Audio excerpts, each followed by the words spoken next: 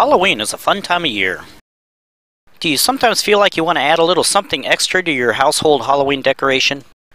Well, you might want to think about giant spiders and their webbing. Well, the spider is made out of wood, but I'm here to show you how to make the web. And don't count on any help from this guy, all he does is hang around. The web will be made out of yarn. In this case, I'm going to use black. You'll want to install metal eye hooks in the trim above the garage door, as well as along the eave and everywhere else you want to route your web. I just leave my hooks in year-round. You're going to use the hooks as your tie-off points for your yarn. So now it's time to think like a spider. First, we're going to lay down all the straight lines that provide support for the webbing. This job is actually quite a bit easier if you remove your giant spider before you start putting your web up. Oh well, live and learn.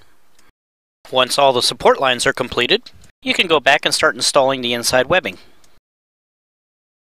Start by tying the line off. Move up to the next support line and do a couple wraps around it. And then go to the next line, a couple wraps around it. And continue working your way up.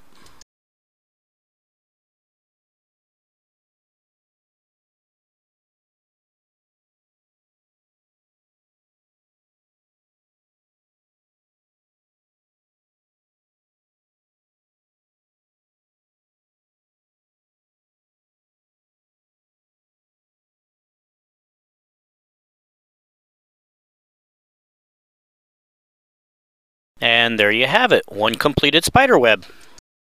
Now you can use white yarn, but in my experience it doesn't look nearly as good as the black yarn. Oh, and here's a bonus. Remember those hooks you installed? Well, run some fishing line between them. Can't see the fishing line? Well, here's its shadow. And because you can't see it, you can leave the fishing line up year-round. So you can make cardboard cutouts, then staple them onto the fishing line for other holidays. This will give the appearance that the stars just fluttering out in front of the house.